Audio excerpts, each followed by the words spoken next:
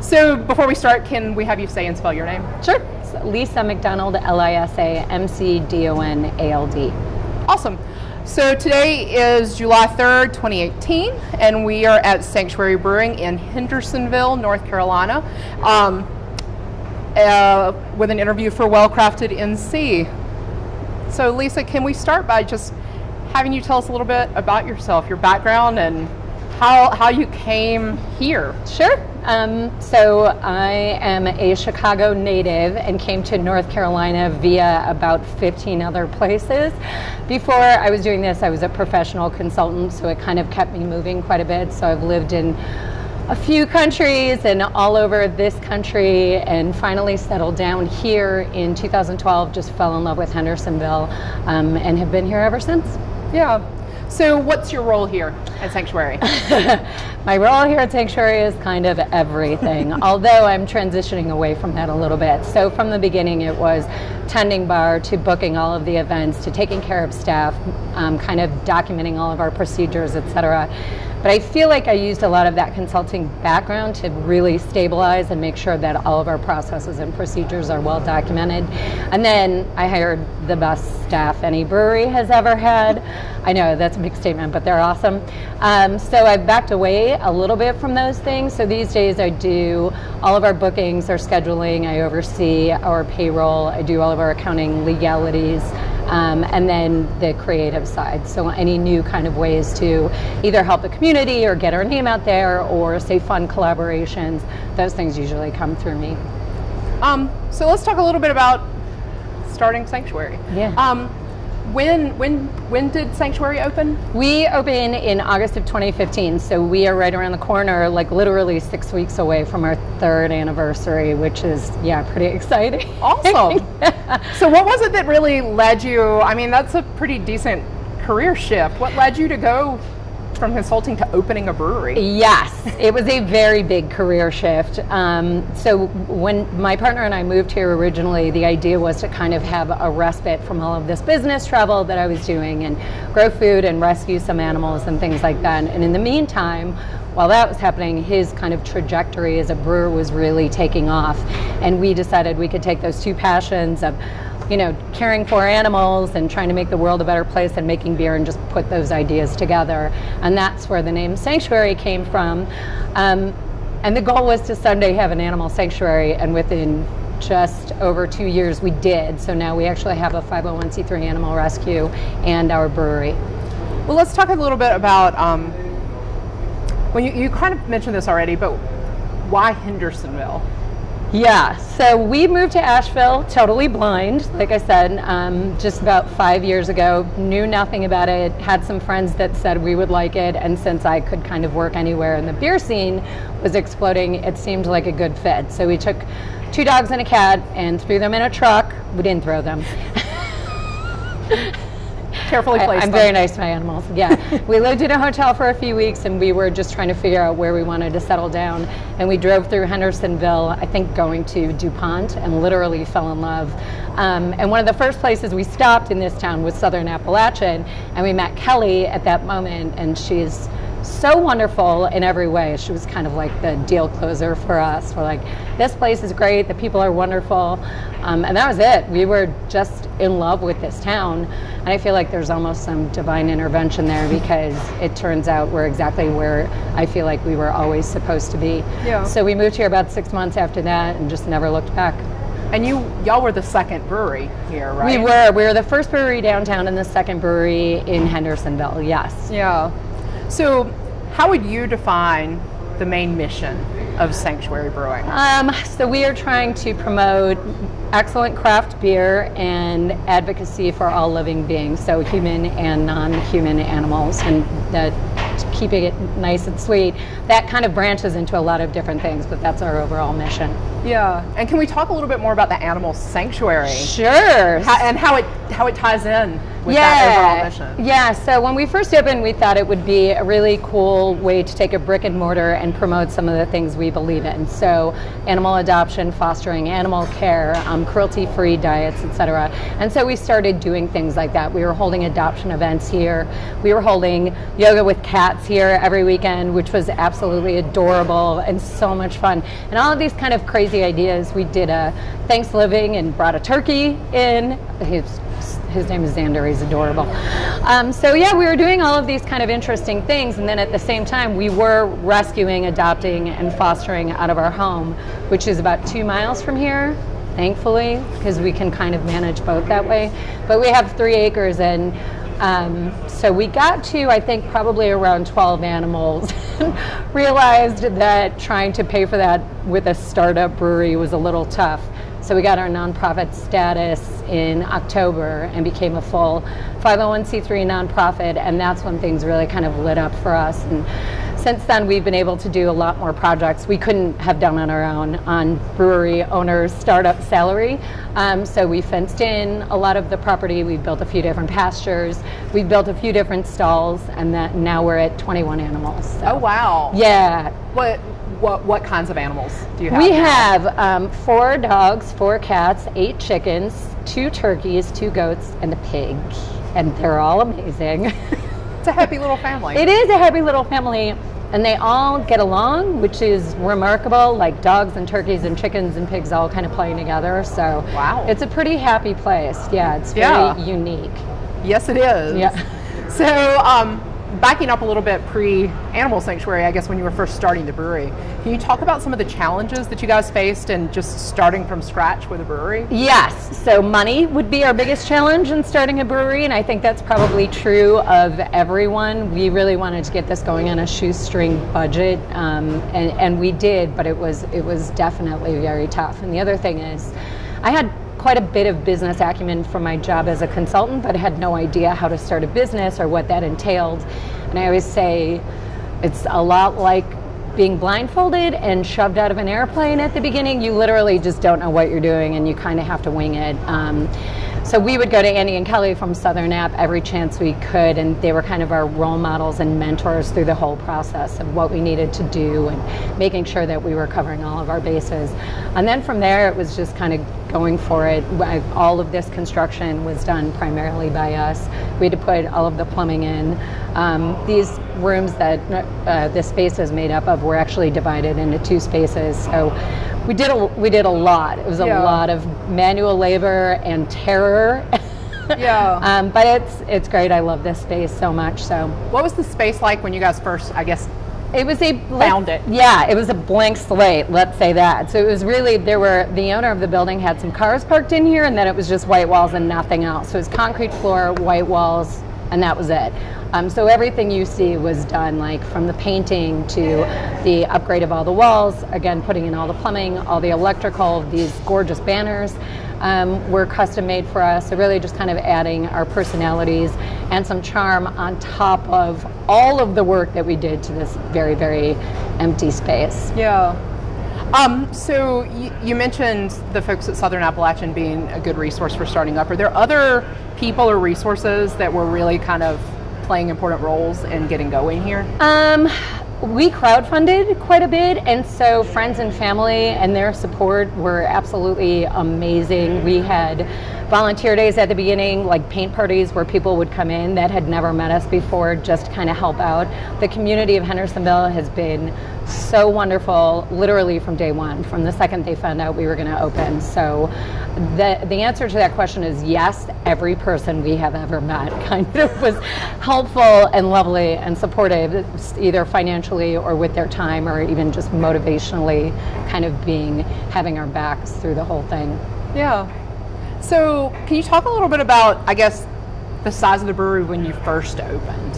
And then we'll get to now. Yeah, so the space, we originally opened just half of the space that you see here, which was about 2,000 square feet, and now we're at 4,000 square feet. We were renting the whole property. We just didn't have the money to upgrade this side of it. So we kind of upgraded everything, got that standardized, and then started working on the other half. And then our brew system is the same size it's always been, which is just over a 3-barrel system, which means a lot of brew time. But it also gives us some flexibility with our recipes because we brew 5 times a week, which means we're doing really cool small batch one-offs as well as our more kind of tried and true staple beers. Yeah. So as of right now, if you can count them. How many employees do you guys have now? I think we have around 10. That's yeah, awesome. Between our brew staff and our bar staff. Yeah. And then within those 10, there's a ton of overlap. So one of our brewers also tends bar. Another one of our bartenders also helps me do a lot of admin work. Another bartender named Trey does all of our social media. So it's kind of like this cool kind of overlap Venn diagram of skills. Yeah. And that's probably pretty helpful, you know, regardless of what your task is, to have kind of your hand in different pots, I would think. Yeah, and it's kind of a family effort, you know what I mean? We are all very close, and it is kind of like everyone jumping in according to their skill set. And I think for them it also keeps it interesting because there's some diversity in what they're doing day in and day out. And they're really helping. Like, it's such a team effort to keep this place operational, and so everybody has kind of a niche place. Yeah. So you mentioned that you guys do a lot of small batch one-offs, but that you do have your tried and true specialties. Do you have a beer or beers that you consider kind of your signature? I would say our Hot Pig IPA, which is a West Coast IPA, is our flagship beer. It's what we produce the most of. It's what we go through the most of. People are very, very devoted to that beer, which is awesome. It was named after our pig, Oliver, so it's Hop Pig. And then we have a few other, we've got a Kolsch, a Bobby Beer Jr. Kolsch, named after the musician Bobby Bear Jr., who's playing here for our anniversary next month, which is just funny and awesome. So those are two main ones, and then we do a Carolina Panther Porter. That's also a pretty big deal to our clientele. And then other than that, there are a few others that come back on a regular basis, but we'll do different things with them. So we'll have a pale ale and maybe sour it or add Brett to it or add peppers to it. And so there might be a long line of one-off beers based on a pretty consistent beer profile. Yeah. So one of the recurring events that you guys currently have is the Sunday community meal. Can you talk a little bit about the history of that and then also some of the changes that are happening here now? Yes. So as part of our outreach to the community, and I'm going to sidetrack for a second and then we'll go back to it, but we, again, like kind of the more interesting or unique the idea, it's always been something we embrace here. So we started doing something right after we opened called the Kindness Wall, where we put out essentials bags with things like deodorant, toothpaste, combs, brushes, shampoo, sunblock, bug spray, water bottles, all those things, and we leave them out for the public. And we'll typically just kind of flash that on social media so people know that they're here. And that way nobody who's kind of going through a rough time in their life needs to come in and be kind of vulnerable. They can take what they need, no questions asked. And it also allows for people to donate whenever they like, so you can leave things or take things. In the winter, it's mostly coats, etc. So along that sort of idea of giving back to the community, we made a free meal the first Easter we were open for everyone on a Sunday, and it was so well received that we have done a free meal to the public every Sunday ever since. 95% of them made by yours truly, and that does a couple of things. One, it again is outreach to the community. If you can pay for it, it's donation based. If you can't, that's fine too, no questions asked. And the other thing is, as a vegan business, it really helps us get vegan food out to the public. People that maybe otherwise wouldn't try something because they think it doesn't taste good or it's not interesting, and so it kind of changes perceptions on what vegan food can actually be. So we've loved that program, but we are about to open a restaurant partnered with Jezzy Vegetarian Vegan, who's a vegan chef on PBS. And that's opening tomorrow, which will be July 4th. So when this airs, it won't be tomorrow anymore. We're going to have a very successful restaurant. So what we're going to do when the kitchen opens, instead of that community meal, is offer anyone that needs a meal whenever the kitchen is open. So if you come in and you need a warm meal and you can't afford it, no questions asked. We have a pool or a fund to cover that. Yeah. And can you talk about are there other kind of community outreach efforts that you guys are working on that you would like to talk about? Yes, there are quite a few. So monthly we do a community event called the Give Forward series. It's actually, our next one is this coming Monday, where we offer just different community necessities. So we do haircuts. We partner with Lux Salon in town to give haircuts to members of the community. We offer a free hot meal. We serve coffee. At this next one, we're going to help with basic job skills. So filling in job applications, teaching people how to just perform well on an interview, writing a cover letter, things like that. And then we also do a clothing drive and set up, really this whole room is kind of a closet or a store, and we provide people bags so they can come in and just kind of shop.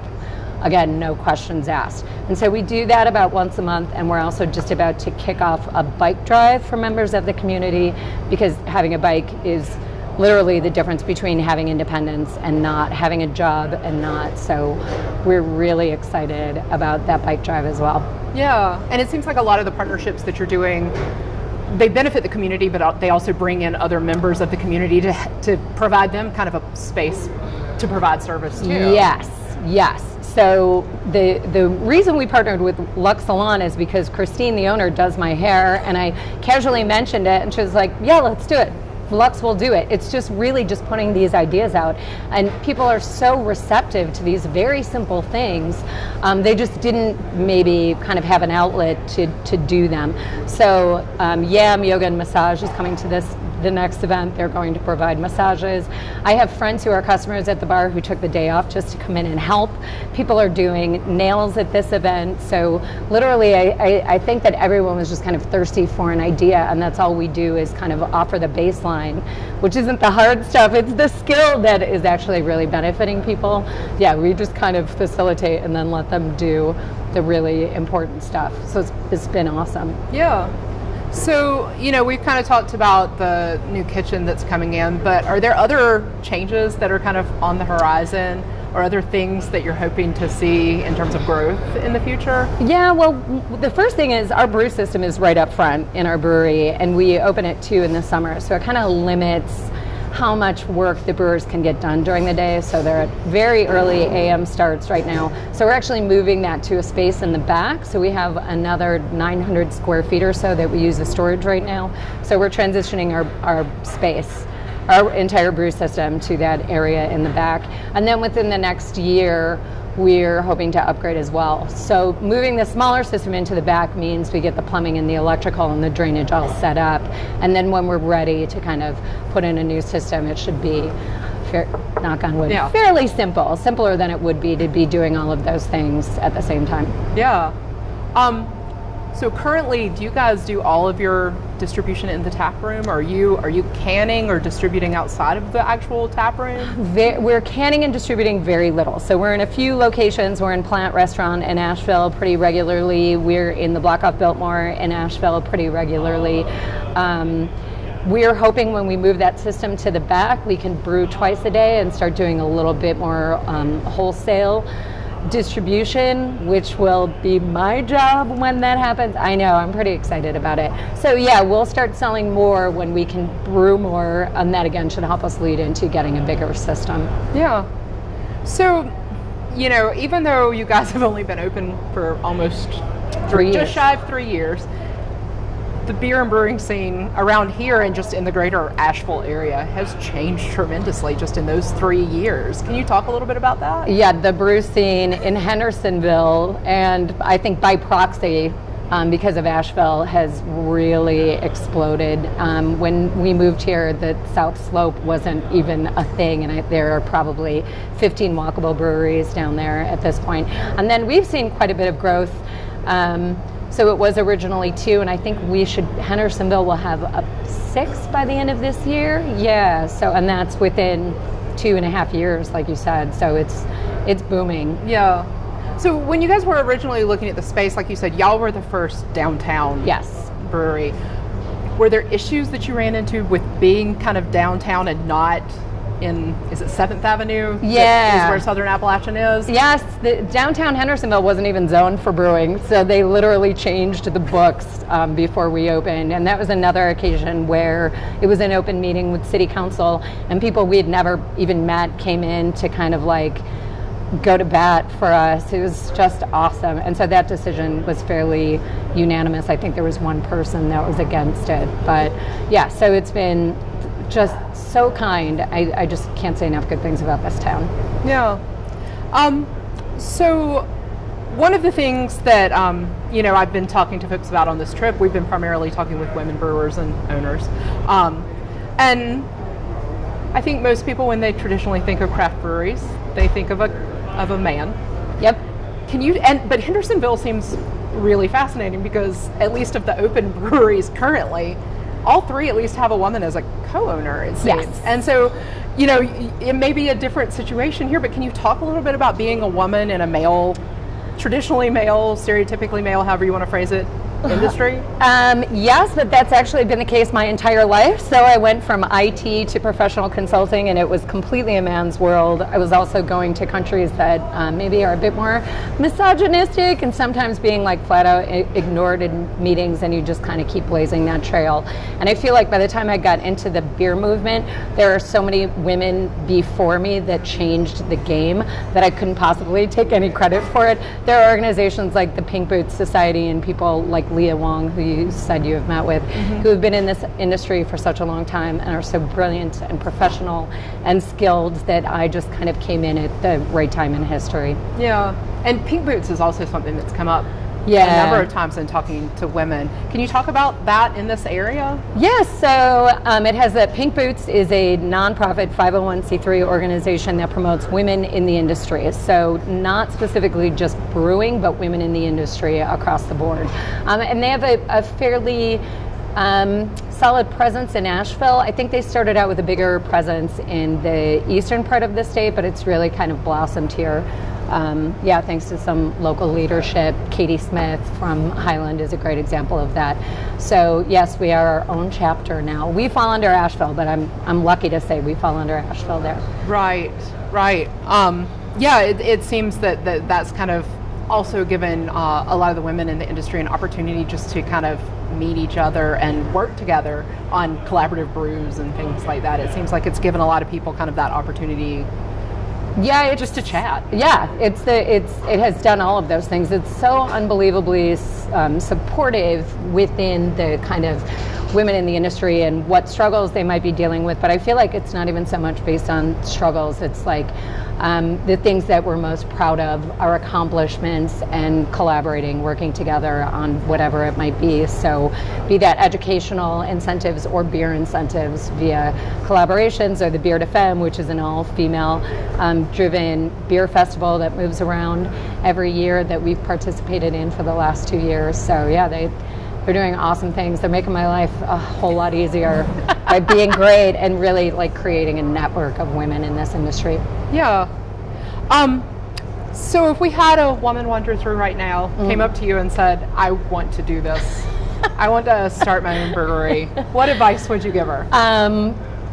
Hire a good brewer or become a good brewer, and that doesn't mean go from home brewer. It means go to school and get the best education you can. And I say that because there is such a difference in commercial brewing and home brewing. So you might have locked in your recipes, etc., but the level of discipline around cleaning, staffing, talking to customers is just completely different. There's so much science that is taught in the educational side of it.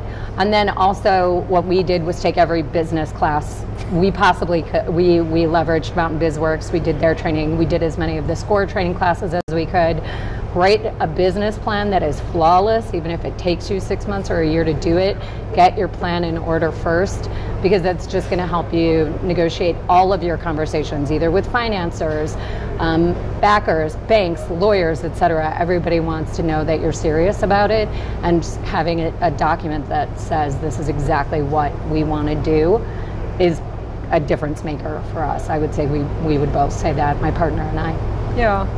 And this part of the state seems to kind of be rich with brewing education programs. Yes. You're not. There's a Blue Ridge program and Inga Cadler program. Those are the two biggest ones, and that's AB Tech. So yeah, go to one of those two schools and just figure it out. And there are also different kind of tracks you can take. So you can go from a very basic brewing education to, your Cicerone training, etc. Yeah. We're lucky to live in a part of the country where all those education programs are an option, because they're not in most other places. So take advantage of them. Right. So kind of putting your forward-thinking hat on, Where do you see the industry going in 5-6 years? That is a very good question. I think that what we've historically seen in brewing across the country, and specifically in North Carolina, is a success rate of between 94 and 96%. So in any service or product industry, that's unbelievable. And it's been at that trend for a while, so I have a feeling that's going to taper off a little bit and probably go down somewhat and then normalize.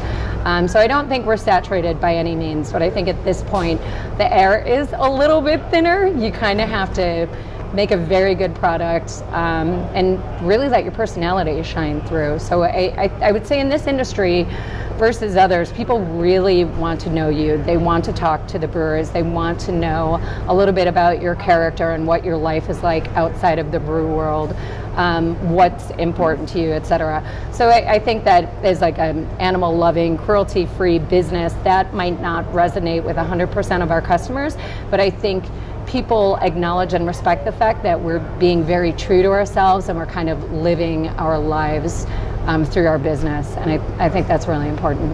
Yeah. So what would you say is your favorite part of working in the North Carolina craft brewing industry? Oh my gosh, there's so much good beer. There's so many things I love about it. You meet some of the absolute best people, not only in the brewing industry, but in the brewery support industries, the directors and the lawyers and the accountants and the insurance people. Everyone is pretty positive. I also love the fact that we have live music here about 7 times a week, because we're in a town that has so much talent, it's ridiculous. So I have a place where I can actually support local artists, and that's really beautiful. And then the other thing I would say is, specifically for us, is we do feel like we're doing some good in the world. We've raised $20,000 for nonprofit organizations in the first 2.5 years, and as a small business, that's remarkable. We did start our own nonprofit. I'm about to start a second nonprofit with a friend of mine. Details are still a little bit under wraps, but it's given me all this freedom to do these things that are really important to me in an industry that I absolutely love, surrounded by people that I respect. Yeah. So you mentioned all the good beer. This is always one of the most challenging questions for folks. What's your favorite beer from a North Carolina brewery other than your own? So I'm going to be very diplomatic and not choose anyone in Hendersonville or Asheville, because this would go on for days. I would say, as IPAs go, my current favorite is the Oatmeal IPA from Mother Earth, which, if you haven't had, is outstanding. And they just came out with the Berliner Weiss not too long ago. That's also awesome. Their beers are just great, but that Oatmeal IPA is like next level. Yeah, and they're a brewery who I think in some ways their mission kind of aligns with you guys. And there are a number, that's one of the things I think is really interesting in North Carolina, is there are a number of breweries that do kind of have a, well, many have a focus on community, but many also have a focus on human animal welfare. Yeah. That type of... Yep. Doing the least amount of harm with with what you have to offer. Sustainability was the word I was going to use, but it doesn't really seem like the right word. Yeah, I mean, I would say that sustainability is one facet of a larger picture of like trying to do good at the same time. So, yeah, they're very mission driven. Yeah. So what's your favorite beer here? Okay, that's also very tough. I can pick a few. We do a sour version. I was talking a little bit earlier about how we'll take like one beer and do different varieties of it. We have a pale ale called Little Sebastian, and yes, like Parks and Rec. We do so many Parks and Rec beers, it's ridiculous. We both love that show. But we do a sour version of that beer that is amazing, and so I like the Bretts and the sours quite a bit. That's my niche these days. Yeah. We did a Brett IPA called Rock of Love that I think is one of the best things we've ever put out. And these days we're doing hazy IPAs like nobody's business. We did a pineapple milkshake hazy IPA about a month ago that was awesome. So every time I think I have a favorite, this team will come up with something else, and then it like changes the whole game for me. But those are highlights of mine, I would say. Yeah. So when you're not here, and when you're not at the farm, I'm always probably here asleep. or at the farm. What would you say that you do in your free time, if you ever have any? Yeah. I'm usually at the farm. I'm usually here at the farm. I just came back from a conference in LA, so I still really like to travel when I can. Yeah. But I kind of have to have a network, like a team behind me to do that, because what is like basic animal care for me when I'm not around is sometimes a squad of 4 people to do the same thing. But for the brewery, I can kind of work remotely. So I'm a big hiker, a big camper. Those are probably the 2 biggest things, hiking and camping. I try to be outside as much as possible, which is great when you have 21 animals.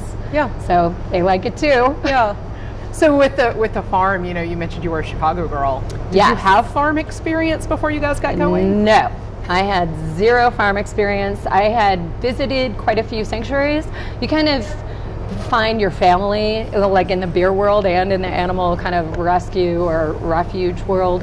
And so I was able to benchmark and kind of leverage the expertise of people that I really look up to, a lot of whom are in North Carolina. So lucky enough to go visit sanctuaries and just pick the brains of people who have been doing this for a really long time.